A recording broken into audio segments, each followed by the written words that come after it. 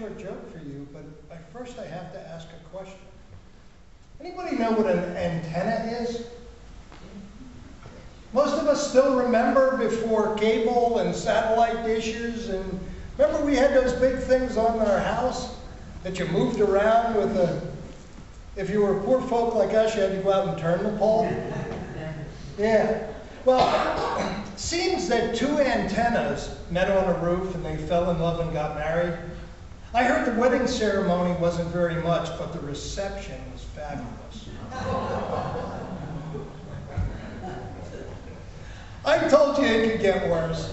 Okay, one more. A rough-looking, dirty jumper cable walks into a bar. The bartender waves his finger at him and says, "Look, I'll serve you, but you better not start anything."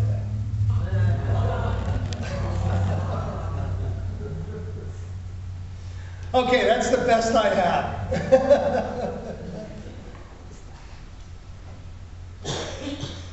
Rick and Kelly both said something this morning that I just want to think about. When we talk about Thanksgiving, what do we really treasure in life? If there was a fire in your house and you had to get out, what would you grab? What would be your priority? See, Thanksgiving is to be a time when we express our gratitude for all that God has done. But if on Friday, the day after Thanksgiving, we get right back to being greedy and materialistic, then really what's the point? I guess the question is Thanksgiving just one day? I read something on the internet lately that was really sobering to me, maybe you. It said, what if we only had today the things we thank God for yesterday? Whoa. Pretty sobering stuff, huh? In Luke chapter 12 and verses 13 to 21, Jesus told a parable about a man who was looking out for number one. His primary purpose was not just to survive, but to wind up with tons of stuff. That's what mattered most to him. More than others, more than even God. So Jesus took time to teach. I think he knew how difficult it was to keep things in proper perspective. That's why nearly half of all the parables recorded focus on our attitude towards possessions. Did anybody realize that? Half of all the parables recorded deal with our possessions and our attitude towards them. Listen as I read to you from Luke chapter 12 and verses 13 to 21. This is from God's Word. Someone in the crowd said to him, Jesus, "Teacher, tell my brother to divide the inheritance with me." Jesus replied, "Man, who appointed me judge or arbiter between you?" Then he said to them, "Watch out. Be on guard against all kinds of greed. Life does not consist in the abundance of possessions." And then he told them this parable, this story. He said, "The ground of a certain rich man yielded an abundant harvest. He thought to himself, 'What shall I do? I have no place to store my crops.' Then he said, 'This is what I'll do. I'll tear down my barns and I'll build bigger ones, and there I will store my surplus grain. And I'll say to myself, you have plenty of grain laid up for many years. Take life easy, eat, drink, and be merry.' But God said to him, 'You fool, this very night your life will be demanded from you. Then who will get what you have prepared for yourself? This is how it will be with whoever stores up things for themselves, but is not rich towards God.'" Excuse me. When I look at this passage, the first thing I see is a problem.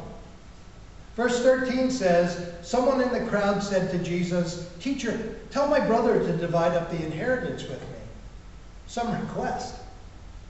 Bible scholars think that this was probably the younger brother asking the question because he was bothered by the fact that according to the Levitical law, in family inheritance, the older brother got 2/3 of the possessions, where the younger brother got 1/3. So I'm sure that's the guy asking the question. Now, I'm sure we've all seen families fight over inheritances or questions and accusations leveled against business associates. So Jesus, he uses this question as an opportunity to teach.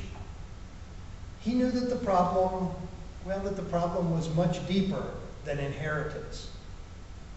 This man's problem was not how he could get him to help receive a bigger inheritance, but it was how he could overcome selfishness and materialism. So Jesus answers the man in verses 14 and 15. Jesus replied, "Man, who appointed me judge or arbiter between you?" Then he said to them, "Watch out. Watch out. Be on guard against all kinds of greed. Life does not consist in an abundance of possessions." I could stop there and that could be our lesson. Be on guard because of all kinds of greed. Life does not consist in the abundance of our possessions.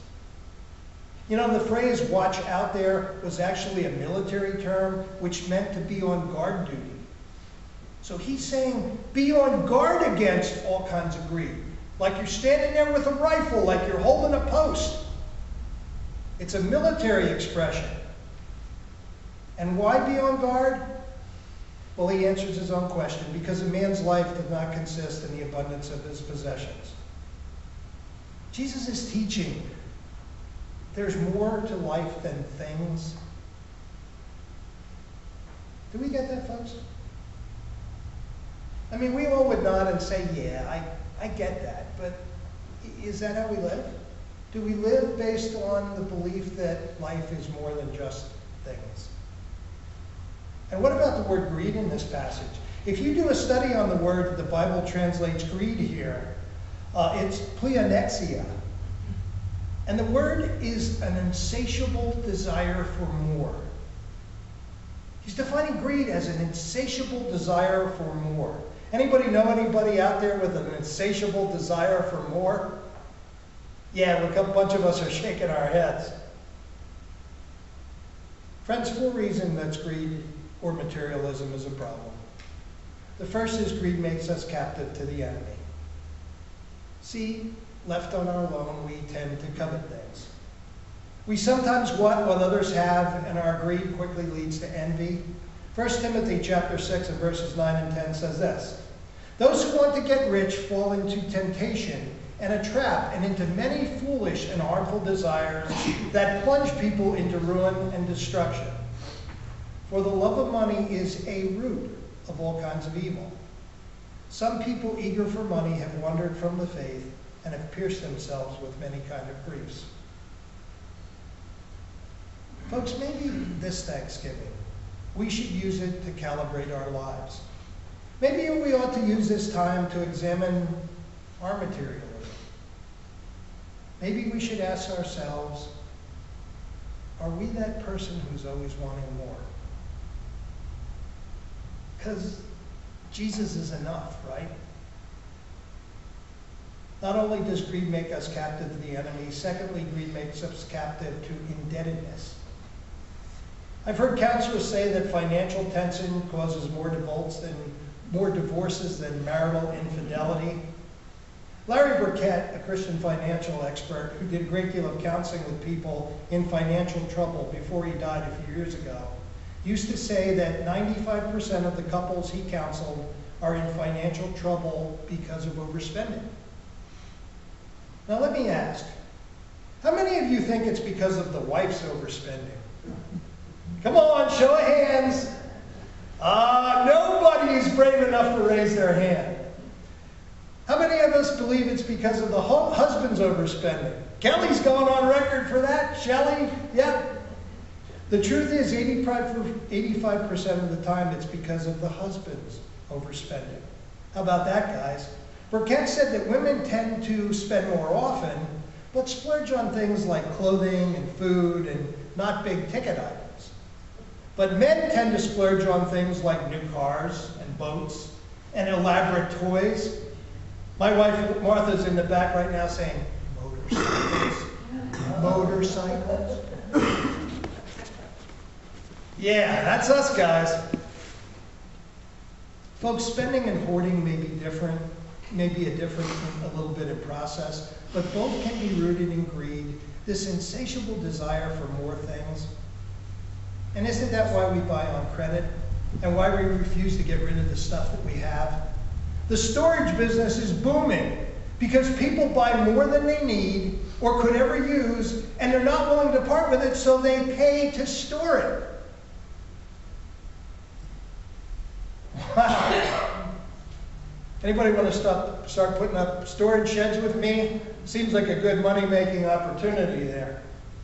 Third reason that Jesus warns against greed is that greed can lead to stealing. When our appetites become too big for our checkbooks and we can't control our desire for more, we become tempted to take what we can't buy. Police tell this story in Wheeling, Illinois. They accused a Walmart cashier of buying merchandise at the store using credit card numbers she copied from customers. They didn't have any trouble tracking her down or catching her, because it seems like that she identified herself on the fraudulent receipts to make sure she got her employee discount. Oh.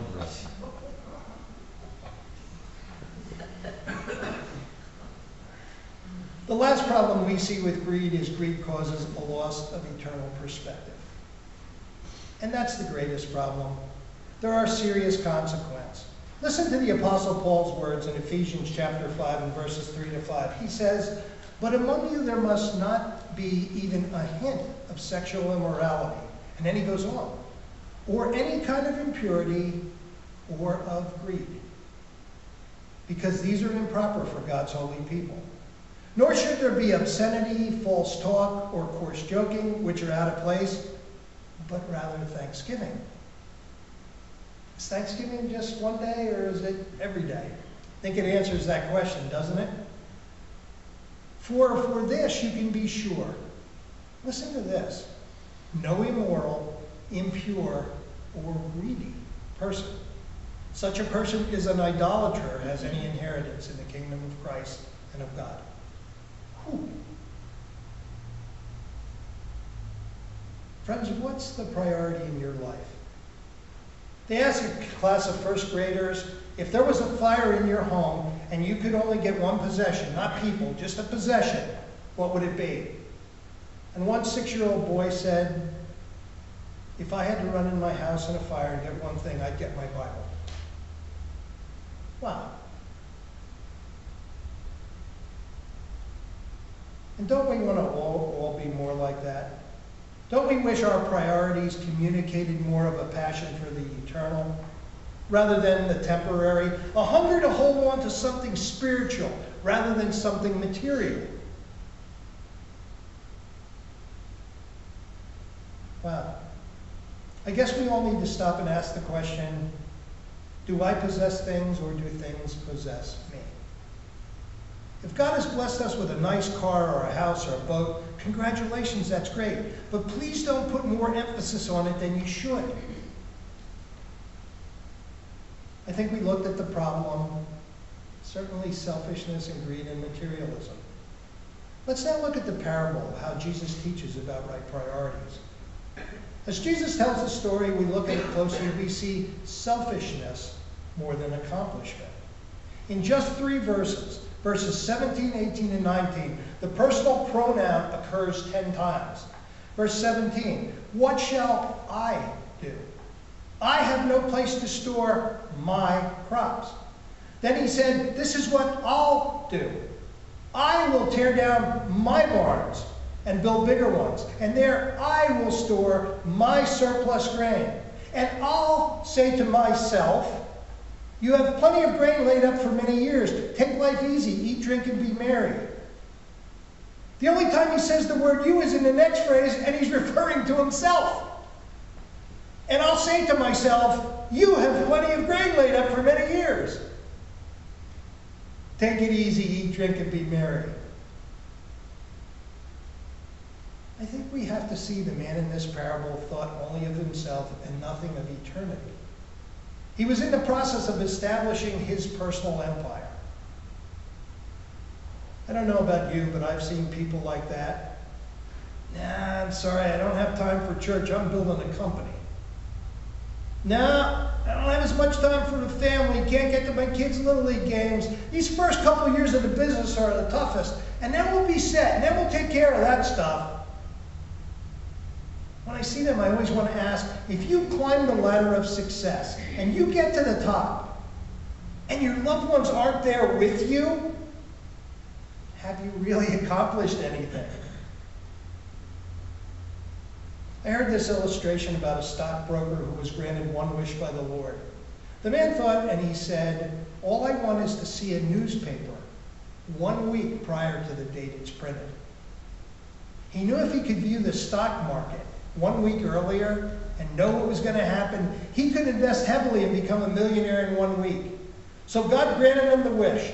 He received the paper and he studied the stocks and he planned his strategy and he worked so hard on it and came to a conclusion so quickly that he had time to look through the rest of the paper.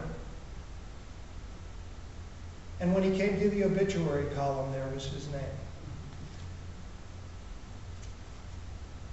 Folks, if that were you, would that change your strategy for life? Would you alter how you spent the next six days? Jesus said this, what does it profit a man if he gains the whole world yet loses his soul? In this account, Jesus says to the man with misplaced priorities, he says, you fool. This very night your life will be demanded from you. Then who will get what you have prepared for yourself? We looked at the problem, we looked at the parable. Now let's close out today by taking a look at the solution.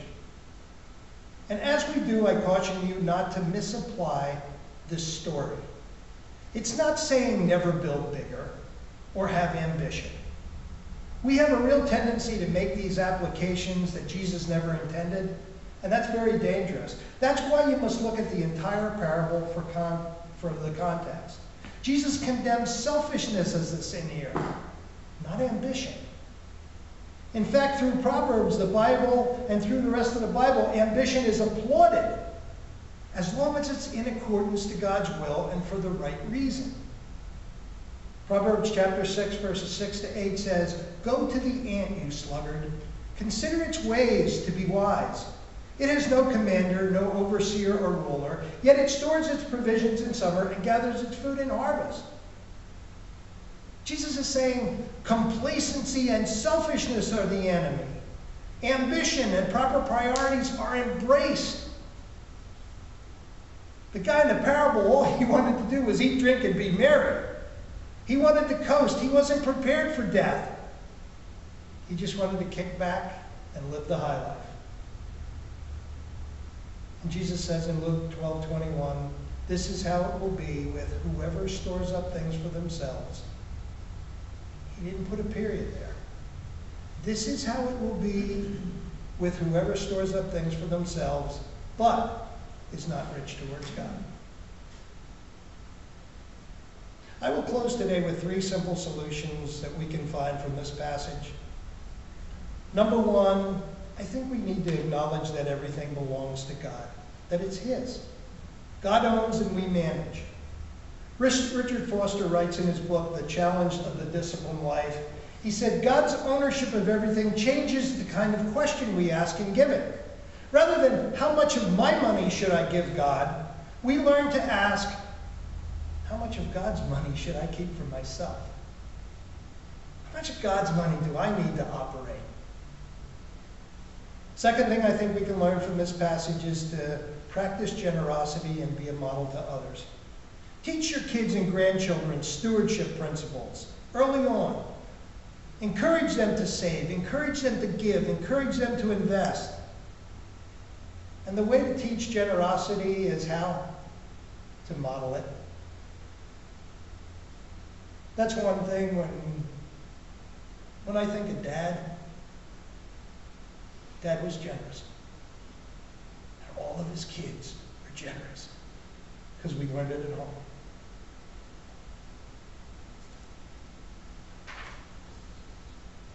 I was at a preacher's meeting over the summer, and one of the guys shared that when he was a kid, he received $1 allowance. Imagine that, $1 each week, but his parents always gave it to him in the form of 10 dimes.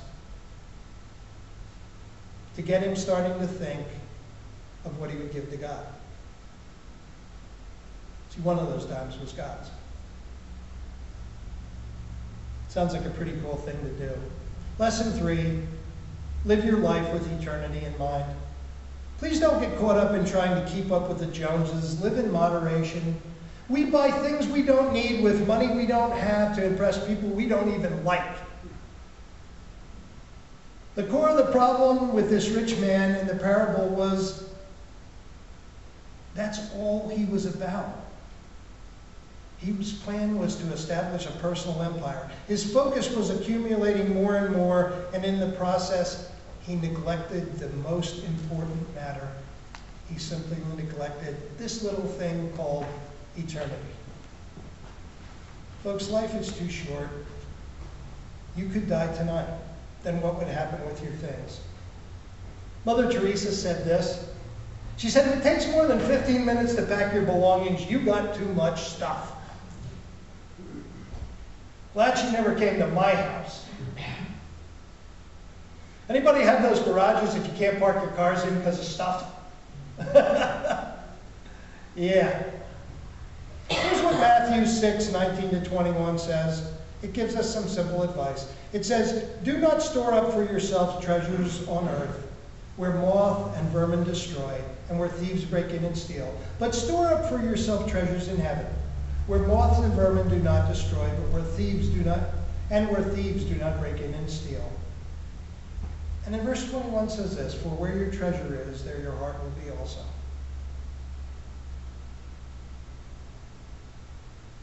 I can always tell that about people of where their treasure is, because it's in where they spend their time. When missionary David Livingstone died, he spent his whole life ministering over in Africa. The natives who loved him so much took out his heart and buried it in Africa before they sent his body back to England to be buried. They felt that after all these years of sacrifice and service, that his heart belonged there. Folks, where would your heart be buried? At the office? In the mall? Underneath the TV set? In the safety deposit box at the bank? Because Jesus said, where your treasure is, there your heart will be also. Where's your treasure? Because wherever it is, that's where your heart is.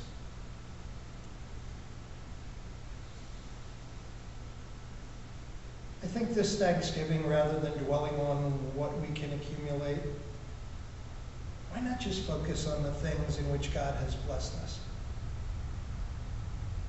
How many people like to play chess? Anybody? How many people are terrible chess players? Yeah, me too. I'm not much of a chess player, but I do understand the object of the game. The goal is to get the other person's king while protecting your own. Good chess players set up a strategy that enables them to get their hands on the king. I played chess with a friend one time. I was cruising along. I'm capturing a bunch of insignificant men. I'm accumulating a large stack of those little pieces. One game I had almost all of his pawns, and he had only one of mine. I was feeling pretty secure, right up into the time that I lost. You see, a lot of people play chess like that, you know. They try to capture as many pieces as possible, but that's not how the game is played. You can capture nearly every piece on your opponent's side of the board, but if he slips in and captures your king, the game is over. I need to share with you something I learned. Many people play life like I play chess. They get so focused on accumulating the things of this world, well, that they take the focus off the king. Listen to me, please. It doesn't matter how much you accumulate in this world. If you lose the King, you've lost. This Thanksgiving, can we celebrate having the King? Can we celebrate what we have? Can we find a way to share it?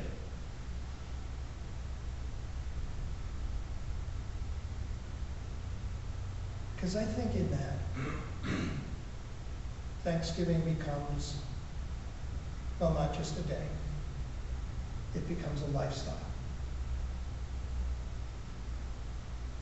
And I'd be the first to wish you a happy, happy Thanksgiving. Let's pray.